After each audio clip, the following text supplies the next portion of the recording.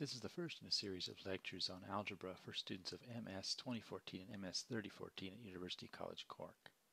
In these lectures we'll gradually work through more abstract algebraic structures, but we'll start off with basic arithmetic.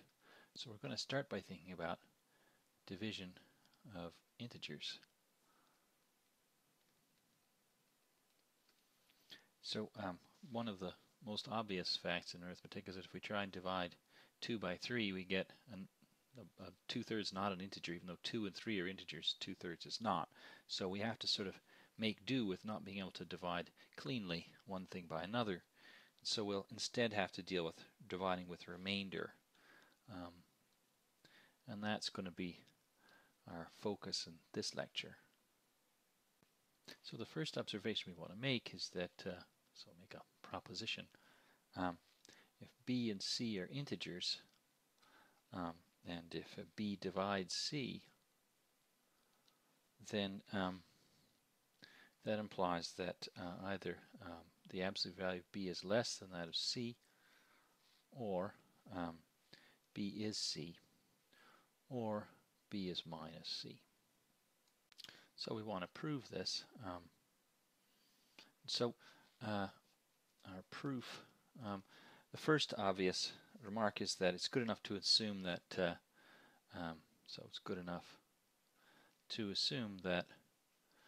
b and c are both positive. In fact, you could deal with, well, you can work out the cases of one or the other being 0, and if they're negative, if they're both negative, say, for example, then you can change the signs of both of them, and that doesn't change the divisibility relationship, and it doesn't change this statement either. So it's good enough to just worry about the positive case, and I'll leave you to worry about the details of other cases. So suppose that we're wrong about this. Suppose that somehow that b is positive and bigger than c, suppose. So we can write b as c plus k, where k is some integer which is positive. b, c, and k are all positive. So b divides c, so divides c, so so c has to be some multiple of b. Q is of course our quotient, and again q is an integer. Just write int for integer. And since c and b are positive, q has to be positive. And so if q is 1, then b is c, and we're done. But q is positive, and it's not 1, then q has to be something plus 1, some n positive integer. If it's not equal to 1 and it's positive, then it's bigger by 1 than somebody else. And so we can write down that c is q times b, which is n plus 1 times b. But we already know that, so that's n plus 1 times, well, b we said was c plus a positive. So that gives us nc plus nk plus c plus c plus k. So what we can see then is that we've got a c on this side and a c on that side, so we can cancel. We get 0 is nc plus nk plus k, but those are all positive, and that's a contradiction. So that's the sort of thing we should be able to do in this class. We need to be able to prove very simple statements about basic properties of the integers. In the lecture notes you'll find that there are there's extensive discussion of the basic properties of the integers from which we can derive all of our proofs, but I won't go into that in detail in the lectures. And the next step we want to take is to think about division in cases where there are remainders, where things don't divide in neatly. So we'll write down a theorem which is due to Euclid, that if b, c, and c again are integers, and c, we'll suppose is not 0, you can worry about the 0 case on your own. What happens then? Okay, then there is a unique integer q and unique integer r. I should also say it's unique, so that B is quotient times C plus remainder, and with the remainder having to be maybe 0, but not as large as C in absolute value. Okay, so that's Euclid's theorem, so it means we can divide with a remainder, right? And the proof that that can always be done. We can always change signs if we need to, and I'll let you worry about what to do, how to deal with that, so that we can arrange. We won't worry about B so much, but just C, so we can arrange that C is positive. And I'll let you worry again about what if C is negative. How do we deal with the details of the sign change?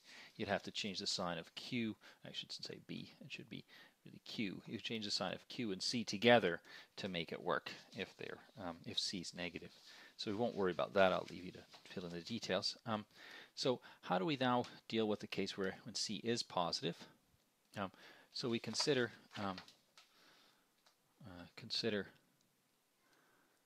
the set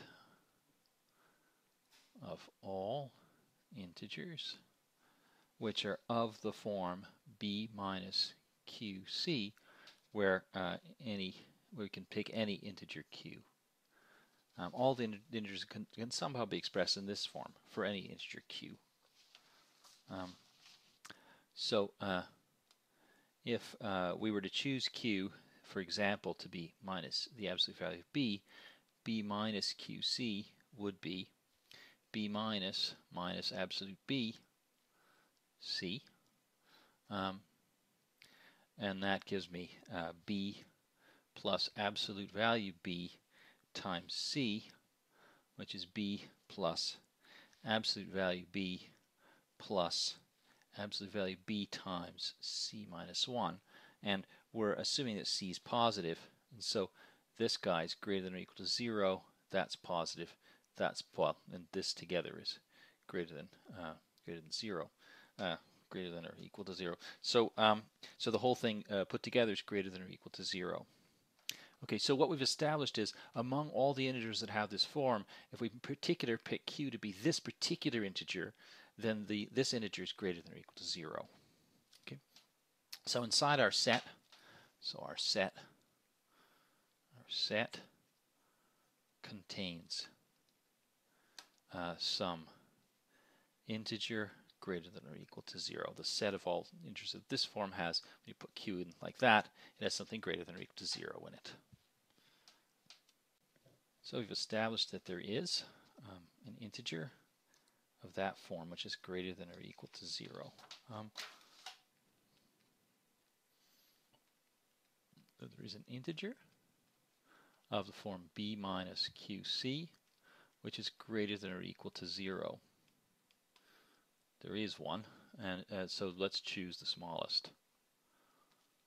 So by the principle of well ordering, there is a smallest such one, and call it R, is B minus QC. So we now have established, if we just add the QC to the other side, that B is QC plus R, so that's the property we needed. And we've also established that it's an integer greater than or equal to 0, so R is greater than or equal to 0. But we still need to show that we can arrange somehow that R is less than the absolute value of C. That we haven't got worked out yet. So what happens if that doesn't happen? Well, if R is bigger than or equal to C, we've now arranged that C is positive, we could pull out a copy of C from R, and we then add 1 to Q, and we still get the same equation. We still get this equation satisfied as long as if we were to take a C out here and put 1 in here, in other words, put a 1 into the Q, we'd get the same equation satisfied. So we can make a smaller R. So if we did that, we get a smaller R. But that's a contradiction because we assumed we took the smallest R. And so there can't be such a copy we could pull out, so this can't have happened. So R is less than C. Okay, so that's the complete proof. Oh, but that only proves, sorry, it's not quite complete proof. It didn't prove the uniqueness. We've proved that there exists such an R, we still need to prove it's unique. So suppose that you have a Q and an R, and I have a different Q and an R. Then the question is whether they're the same. So you have this guy, and I have the same equation satisfied, but with capital letters instead of the little letters. Then what happens? So let's take a look at it. We've got B is QC plus R, but that's the same as QC plus R. Your choices and my choices, and we want to make sure that they're the same. So now what we'll do is just to take the difference between the two. The difference between the two is going to be 0. So 0 is this minus this times C plus this minus this. Okay, so so these are the quantities we're dealing with. Now let's suppose we can assume, just for simplicity, we can assume if my remainder is smaller than yours, we can swap them. So let's assume that my remainder is bigger. Then we have to make sure that somehow these are forced to be the same. So we get therefore that 0 is less than equal to R, little r is less than equal to big R, which is less than C.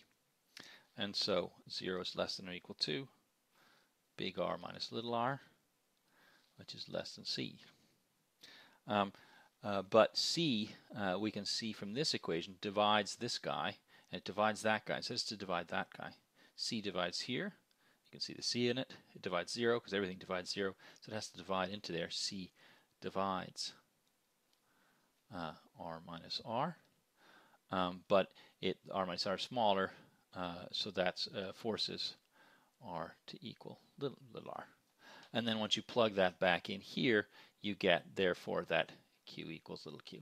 So you have existence and uniqueness of these guys. Now that's not the only way to do the argument. Of course, there's another obvious argument about little r being the smallest possible choice. So big R has to be no smaller, but then vice versa has to be no bigger. So that'd be another way to do the argument. Now this is very theoretical, but of course practically, how do you do these things? Well, you already know how to calculate quotients and remainders by long division. So so to find the Q and the R, you use long division, and I'm not going to go into long division at all for two reasons. One, that you already know it pretty well, how to do long division of integers. And the other is a surprising fact that long division is done very differently in different countries with different notation. So I don't want to have to get into that issue. So I won't do any long divisions in front of you. There are some done in the book, but they're done in a particular notation. And that may not be the notation that you learned when you were in secondary school. So if we have B is 249, C is 17, how do we divide one into the other? We do some kind of long division, which might look something like this. It turns out it goes in 14 times. There are some steps, which again I'm not going to write out for you. There's some way to do the steps, and when you're done, you get a remainder of 11. We can write that out as saying 249, the B, is a quotient of 14 times a number 17 plus a remainder of 11. So there's also yet another problem about different nationalities, different choices of notation. I'm using this for multiplication. I'll multiply things either by writing them beside each other if they're abstract symbols like A or B, but if they're integers, then the other possibility is that I'll write them as with a dot in the middle for multiplication. You might prefer a little cross, but which is fine, or some other system of notation. Some people use the dot for, of course, for a decimal place, so it's a bit confusing. I tend to write my decimals something like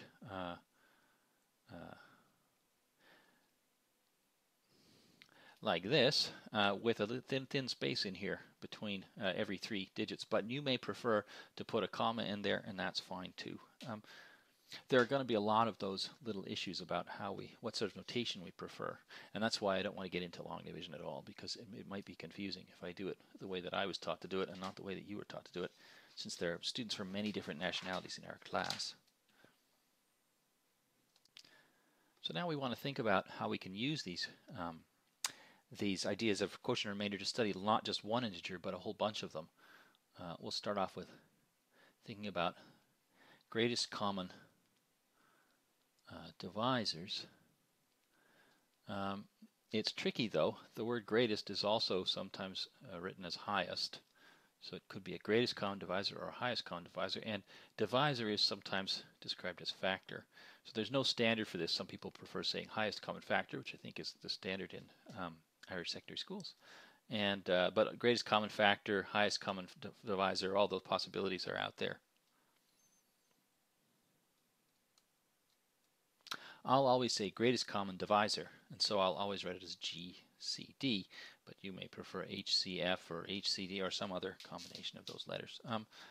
That's fine. So given a set of integers, so I don't just want to have a greatest common divisor for a pair of integers, but for any set of integers, a common divisor is an integer that divides all integers in the set. Okay, so that's a common divisor. A greatest common divisor, unfortunately, is not a great name because it doesn't really have anything about being greatest in the definition.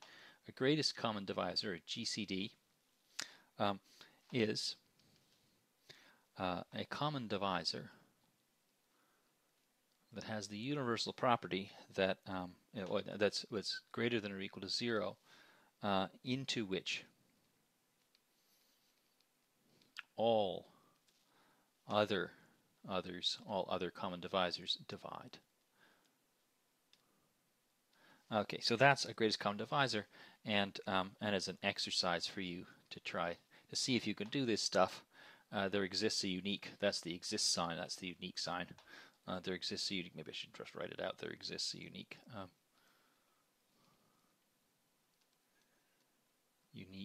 GCD of any set of integers. So if you pick a set of integers, it always has a GCD. There's a unique one, including the empty set has a GCD. We need to come up with a method to find these things, not just know that they exist. So I'll leave you to prove the existence and uniqueness of the GCD of a set of integers. But how do we find it? If we wanted to actually calculate, this is how we do it to make it very quick. The following lemma. Lemma means a little tiny theorem, a baby theorem. Given B and C integers, with C, say, not 0, what we can do is we can always compute the quotient and remainder by long division. So in other words, B is QC plus R, let's say. And then the GCD of B and C is the GCD of C and R. Okay, so why is this true? Proof is simply that if you were to take the divisor, any divisor of C and R, then it would also be a divisor of B equals QC plus R, because it divides into C and R divides into the C here, and the R here divides into that sum. And then you could go back the other way, that if you had it, so it would be B would divisor therefore of B and C. And if you go back the other way, you could say if it's a divisor of B and C, so that's how we go this way. If we go the other way, really you could write B equals QC plus R as R equals B minus QC. So if D divides B and C, it divides R, and then it goes up here and divides that. So it has the same, they have the same divisors, and therefore the same greatest common divisor. Okay, let's see what that looks like when we try to actually calculate greatest common divisors. It makes it pretty quick because the numbers get small very quickly. If we take B is 249 and C is 17, then we know the remainder is 11. So, which I won't worry about checking for you. Again, you can do the long division. So we start off with 249. And then 17. We write the two numbers down whose greatest common divisor we want to find. We'll just worry about two numbers. Suppose we have these two numbers. We want to find the greatest common divisor. Divide the last one into the next to last one. Divide that one to that one and write the remainder down. Then divide that one to that one and write the remainder down. And then divide that one into that one and write the remainder down. And then divide that one into that one and write the remainder down. And that's how we can very quickly find the GCD. The GCD is the last non-zero number. How do I know that? Well, because after that they divide into each other neatly, right? One divides into the other neatly. So it's already dividing into that one. So there we go. There's a technique, and it's very quick. You write down the first two numbers whose GCD you want to find. You calculate the remainder for dividing smaller by the bigger, and then you calculate the remainder for dividing the smaller by the bigger, and so on, and just keep going like that. So you end up very quickly with the GCD. So far, we've largely reviewed things you've already seen before. So in our next lecture, we're going to think about the extended Euclidean algorithm, which will enable us to calculate the Bézier coefficients, which may be something that's less familiar.